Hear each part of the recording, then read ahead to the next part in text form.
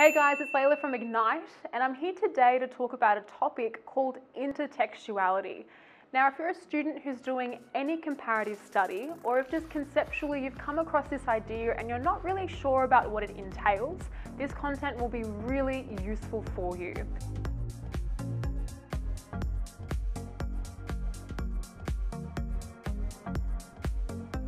I will just flag though that there are some more intricate and advanced concepts that I'm going to deal with, and I will refer quite a bit to literary critics. So just hang in there with me. I'll do my best to break it all down quite slowly, but just to warn you guys, it is more of an intellectually engaging topic that I want to bring to you guys today.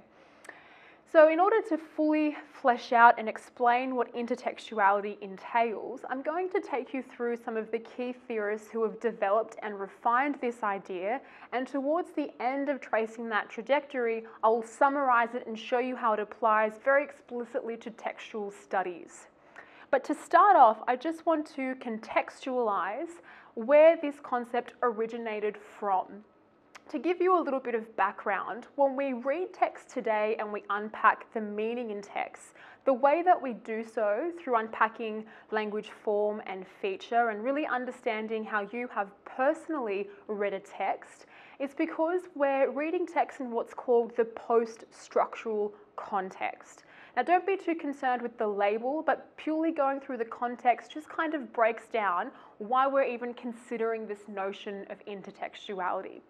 So this idea of post-structuralism came about during the 1960s. And bear with me if you think I'm going a little bit off topic, it will make sense to the overarching picture, I promise. So prior to this 1960s period, when literary critics or anyone was reading a text in more of an institutionalized form, so in schools or in unis, they had this idea that in every text there was kind of like one singular meaning in that text. There was one way of really unlocking what that text was about. And they typically looked at that through categorizing different meanings that were conveyed in the text and really caring quite a bit about the author's intention and looking at a text. So even delving into the biographical details of the author, where they were when they were writing certain parts of the landscapes in text, and that's how they deciphered the meaning of that type of text. When we move into the post-structural period, which I said starts around the 1960s, and I'm flagging that year because the key thinkers are coming around in this time, movement into that post-structural period said, hang on, let's react against this structural reading and let's start to think about texts on their own merit. And that is to kind of divorce the text from the composer. And when I say divorce from the composer, I mean we're not really caring what the author intended in writing the text. We're kind of accepting this idea that there is a multiplicity or a plethora of meanings that are contained in a text, and your personal background and how you read the text will obviously direct or elucidate that meaning in different ways. So if that sounds aligned with how you understand textual analysis, you think about the text on its own merit, you start to break down the language forms and features, and you bring in your own background to reading the text, that framework came about in the post-structural era. And the way it came about was how literary critics were starting to point out the flaws in that structural way of reading text, as there being one singular meaning which underlies. All right, so what I want you to consider is post-structuralism. Okay, this is why we read text in the way we do, and the fundamental feature which leads into intertextuality, where this concept of intertextuality came into being, is starting to consider that texts don't have a singular meaning, and this meaning isn't necessarily construed specifically and only through the thoughts of the composer. So that's our starting point. Okay, now one of the key thinkers who started this notion of intertextuality within the post-structural concept was Julia Kristeva. And she was doing this, and this is not necessarily explicit to your own studies, but she was doing a commentary on this guy called Bakhtin, and he had quite a few texts on the concept of identity. And when she was critiquing his texts in 1960 actually, she was saying that no text is self-born. And what she means by that is no text is purely original. Texts are constantly borrowing and quoting other texts, whether intentional or not. So this starts to pave the way for intertextuality. Remember, I've said she's saying to us that no text is its own original form. A text is quoting from and borrowing from other texts, which also feeds into the fact that there's not one way of reading a text, and a text is not purely original in the meaning that it's trying to convey. In her work, Julia Kristeva develops this term called transtextuality. Don't be obsessed with the term, but the reason I am mentioning it is because it specifically speaks to intertextuality and how that concept came into being, the one we're focusing on. And what she means by transtextuality, if we take the first part of that word, trans, she's talking about how the text actually transcends itself. The meaning of the text is not contained in its own bounds. It's actually informed by other texts. And when you engage with other texts, you realize new meanings in the primary text that you're studying.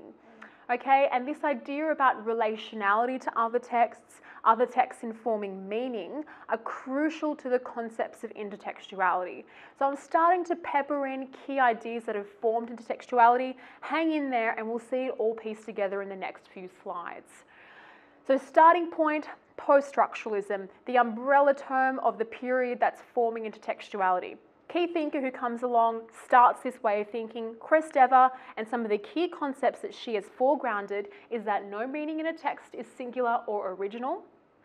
Texts transcend the bounds of themselves because the meaning extracted from them is actually informed by other texts. And finally, that there is a multiplicity of meanings because texts are relational to others. Okay.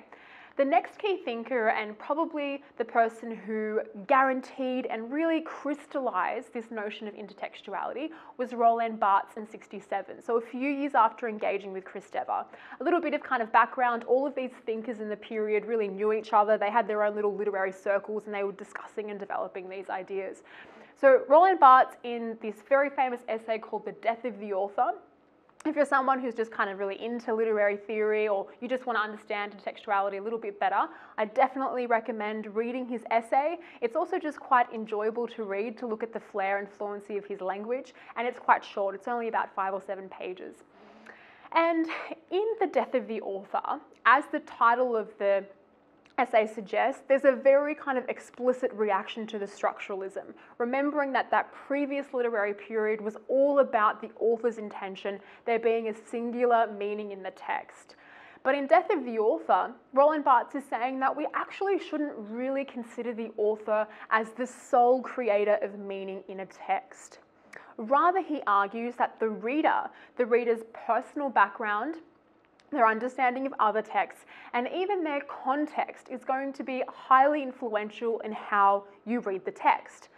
If you think about it, if you've gone and watched a film, right, with your friends, and you walk out of the film and you're both discussing what you took away, some of you may have cried at different moments if it was, a bit of a tragic film, or you would have laughed at different parts in different ways.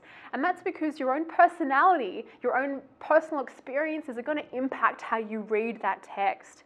And that elucidates the very basis of intertextuality, right? This idea I'm starting to formulate that there's not one way of construing meaning in a text. It's going to be influenced by other people and their personal views. And that's why Barthes says that when we look at a text in this post-structural lens, right, telling us that there's not one meaning, there is a multiplicity of meanings in the text. And that's one key point that he raises. The second key point, which I want you to focus on a little bit more, is this idea that Barthes brings forward, which is that texts are not purely original in the words that they use or the meaning they create. And that is because, he says, there has been this entire trajectory of literary history.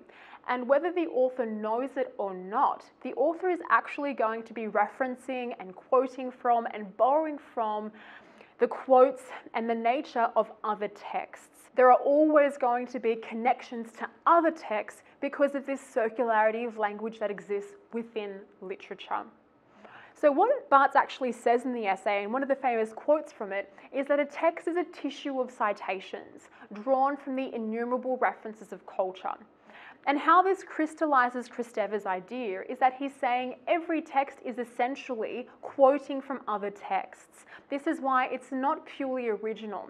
He's actually extending on Kristeva's quote that the text is not self-born because it is that tissue of quotations. And on a very meta level, this dialogue that Barthes is actually having with Kristeva on intertextuality through referencing her essay is intertextuality in and of itself. He is referencing another composer within his own essay to expand on the notion he is trying to convey.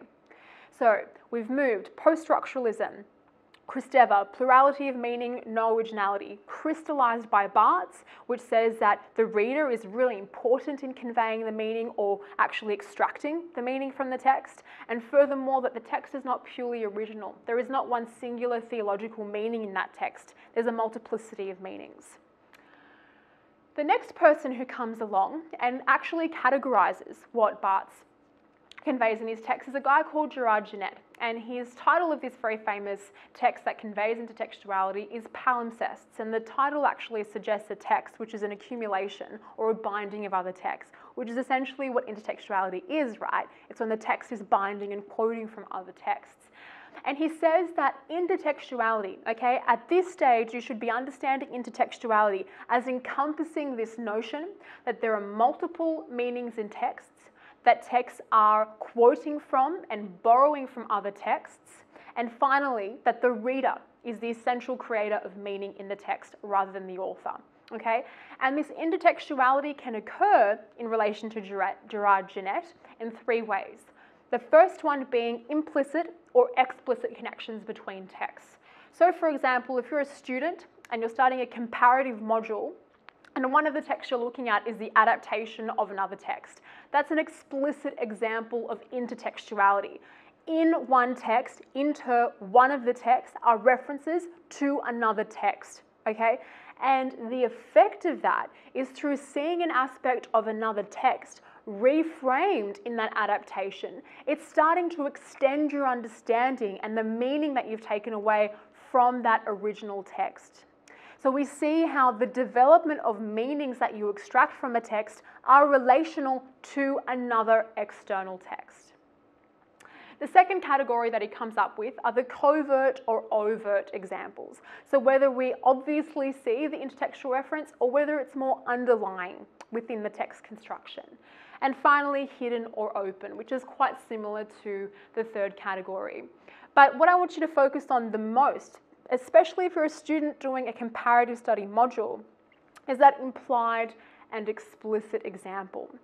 And the reason this is really important is because when you're looking at texts which are adaptations of other texts, there is an implied connection that also exists. Because that adaptation text, right, the latter text in time, which is referencing an earlier text, actually relies on your understanding of the original text in order to fully unlock what's going on in that later text, okay? And that's the implied intertextual connection. And when you engage with this notion of intertextuality, you come to understand that what you've taken away from that original text that you've read, now that you've gone and read the adaptation, your understanding of the first text is actually extended and transformed in an implied way by engaging with another text that has adapted it. Okay, so this is the effect of intertextuality, the concept that we've come to understand through thinking about these key critics.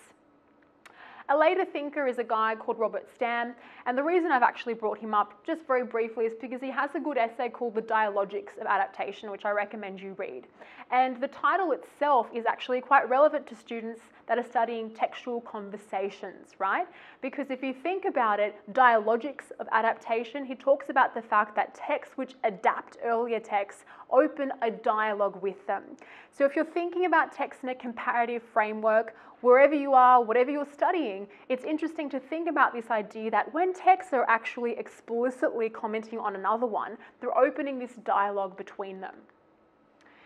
So the takeaway point that I'd like you guys to consider, and hopefully what I've conveyed through this intertextuality notion, is that all texts are proximal to others. All texts are relating to them whether they intend to or not, because texts have been around for so long.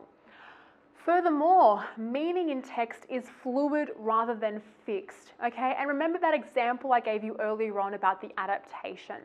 If you're studying two texts, right, you've read one original text, and then you've gone and you've looked at an adaptation. The understanding that you extracted from that first text through looking at a reframing or a reimagining of it through another text will deepen, it will change what you thought of that original text. And that's the prime example of intertextuality. Meaning is being reconfigured and transformed when you engage with the other text, the text which transcends the bounds of the original one that you were looking at.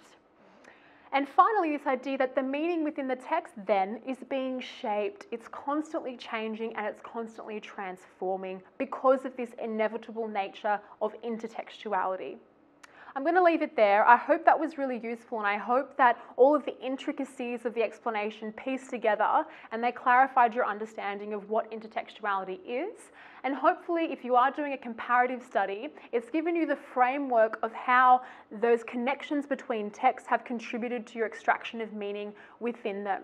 I know this is a hard topic to engage with, so please, you are more than welcome to comment. I would love if you did, and I will engage with your comments to try and clarify any questions you have further. If you do like the content, please make sure you subscribe, and we'll have more of this coming your way. But for now, thank you so much for bearing with me and watching, and I'll see you guys in the next video.